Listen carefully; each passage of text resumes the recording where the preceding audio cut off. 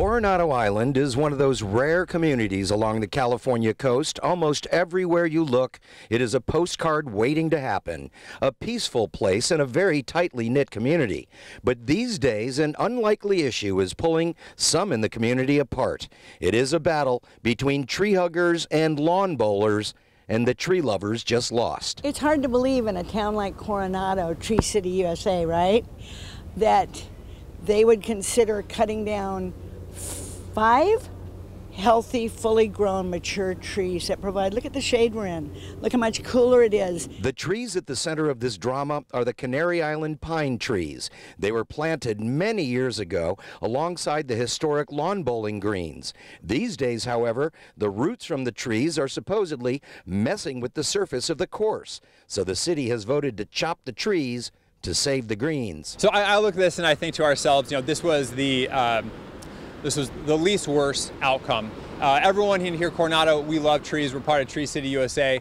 You won't find anyone here in Coronado that doesn't love trees. Unfortunately, the trees that are in question are these large canary pines that were not necessarily the wrong tree, but they were planted in the wrong location years ago. When these trees were originally planted many years ago, the surface of the course was still natural grass.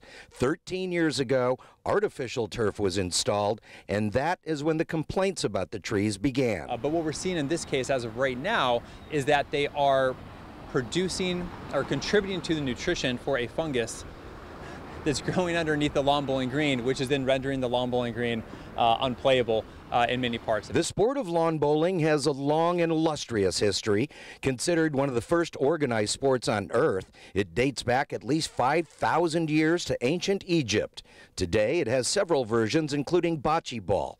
But the decision to chop is more about the trees themselves than the power of the lawn bowling lobby in Coronado. Lawn bowling predates all of these trees. It's been a game really loved by our community for nearly a century now. Yeah. And as these trees matured, and they were planted about 30 years ago, as they matured, their roots are very invasive and very destructive. In fact, the trees are on our restricted tree list, so we don't plant those anywhere in the city right away anymore. We haven't for quite some time. While most people enjoy the beauty and the benefit of trees, any trees, these Canary Island palms are not welcome here.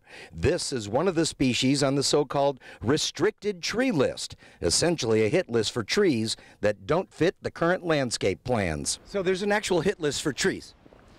These 4 trees, yeah, I wouldn't characterize that as a hit list necessarily, but I would characterize it as a how do we make the overall best decision for our community, given that these are factors no one really wants to deal with. If we could rewind the clock and go back in time, these trees should have never been planted in the first place in that location. As you might imagine, there are a lot of trees on the island currently on the restricted tree list. Not only the Canary Island pine, but others as well. But guess what? Palm trees are on the complete no list. You cannot plant a palm tree here. So I'm saying, look, if these are on the restricted list and the palm trees are on the no plant list, are you going to go take out all the palm trees too?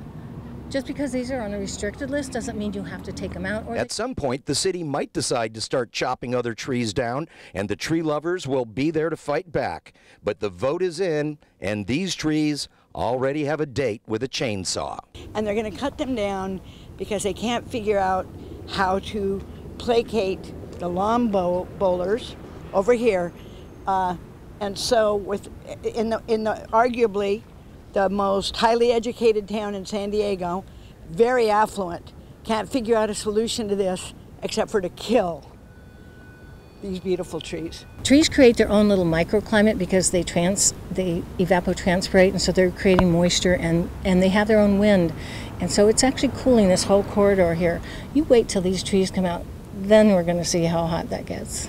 You know, earlier today, somebody who loves trees very much came by and wrapped a ribbon around this particular tree, this Canary Island pine tree, and also left a note from the Dr. Seuss books, The Lorax.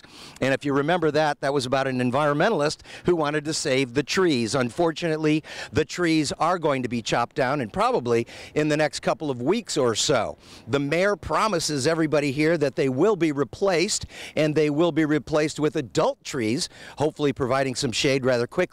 But this particular type of tree, it is on that list here in Coronado, and it is coming down because the folks behind me at the lawn bowling greens decided that they were getting in the way and that the trees had to come down. So the city agreed with them. The chainsaws will be on the way, and hopefully the replacement trees will grow fast so they can provide shade for the folks here in Coronado. The battle is over, at least this one. We're in Coronado. Dan Plant, KUSI News.